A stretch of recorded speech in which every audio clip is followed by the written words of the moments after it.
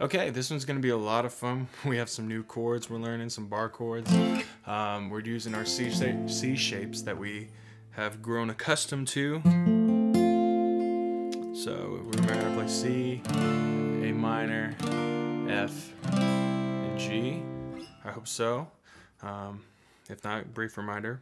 Pointing finger B string, first fret, and middle finger on the D string, second fret, ring finger on the A string, third fret. So that's our C chord.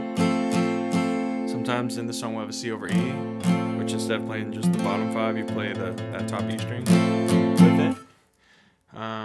Your A minor is pretty much the same thing as what you just did for C, except your ring finger is on the G string, second fret. F chord, remember top finger is holding down the B and the E string, first fret. Middle finger on the G string, second fret, ring finger on the D string, third fret. G chord, pointer finger on the B string, second fret, middle finger on the E string, third fret, ring finger on that bottom E string. And that's the beginning part of the song is using those chords. We'll go over some of the other chords a little later, but it starts out with that F chord. So F, A minor, then G, 2, 3, 4. So I do da, da, da, da, da. So I'm kind of muting.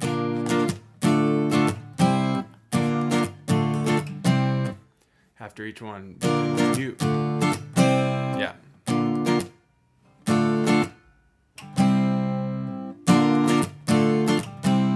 So I use the meat in my hand just like if I was doing a palm mute. Except I bring it all the way down. So all together full speed. And if you don't feel like muting right now, it's fine. You can just that strumming pattern too. So you can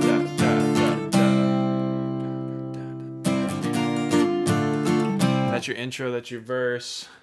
That's much of it. And the pre-chorus, A minor, G to F. So I'm just doing down strums.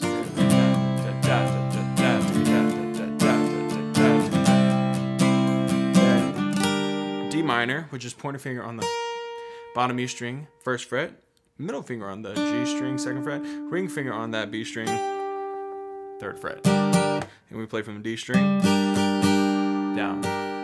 So last line, you go that D minor, into F, G, then A. So G, A minor, and then F, and C over E, our chorus chords. Da, da, da, F, da, da, da, C over E, and A.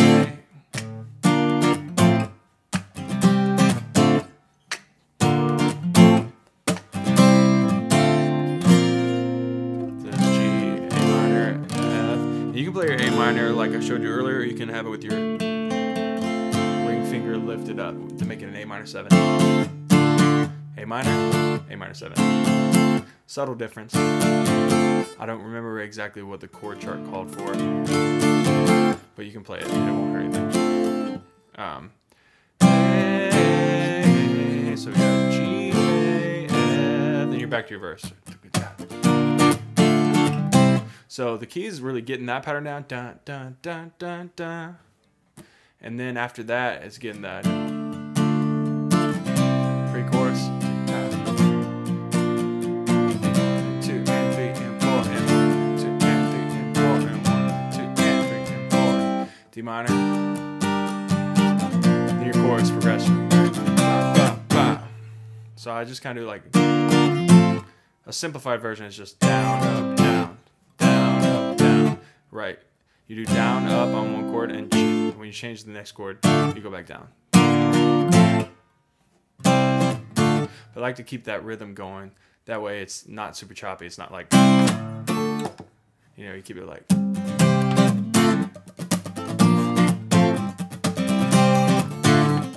So really my hand's doing that rhythm right there the whole time. Ooh, that's a nice chord. So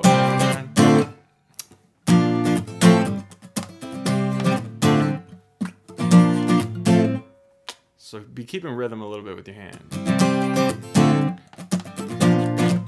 even when you're not playing the chord. G minor, F, and then the fun part, which is the bridge. I put some bar chords in here because it's the best way I know how to do it with the C shapes we're using. So let's play A minor with these 3 fingers. Middle finger, first fret of the B string, ring finger, D string, 2nd fret, pinky, G string, 2nd fret. Now slide that up 1, 2, 3 frets and bar off the 3rd fret and play from the A string down. And that's your C minor. Sorry. Yes, that is your C minor. And then we'll take that same shape and slide it up 1, 2, 3 frets. And you pick up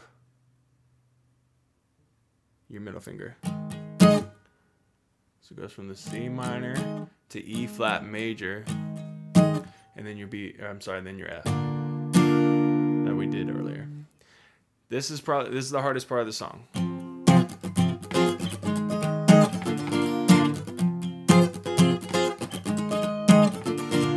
Especially for me get my fingers in there on the F E flat chord. So the string pattern. So the band's going dun dun dun dun dun dun dun dun dun dun dun dun dun dun. So what I do there is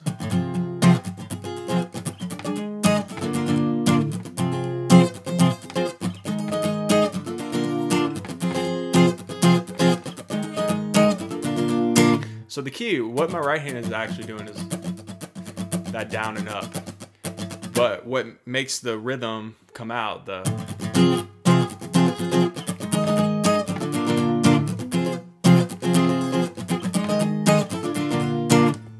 a little bit there, is I'm actually not pushing down when I'm doing when I'm doing just the melodic kind of chucking. I'm not pushing down with my left hand.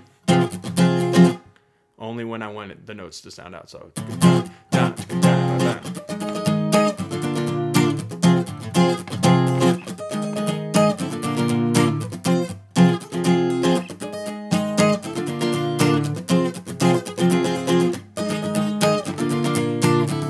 and then C minor. So that part will take some work.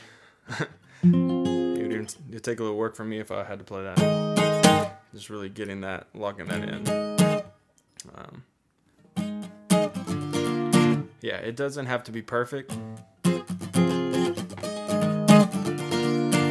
you use your fingers as anchors, certain spots. For example, my ring finger can slide up here to I guess 1. So it's starting here. So you're playing your F chord. It's on the 3rd fret. It could slide up 2 frets and be what anchors you after you're going from here. You're going up to here. Let that anchor you, and then do the same thing. Slide everything up for that E flat chord.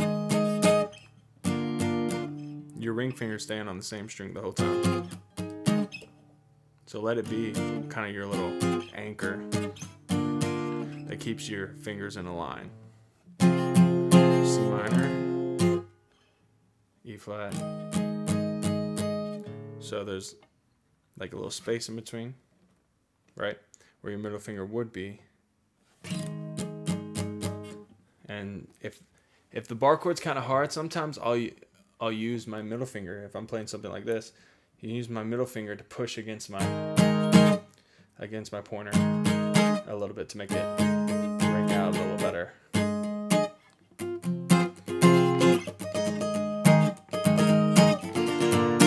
Yeah, that's the hardest part of that song. Once you get back to the the C minor, you're just back to your chorus. And it's simple from there. Your last, you do the G, A, F, and then you trash can on the F, like that.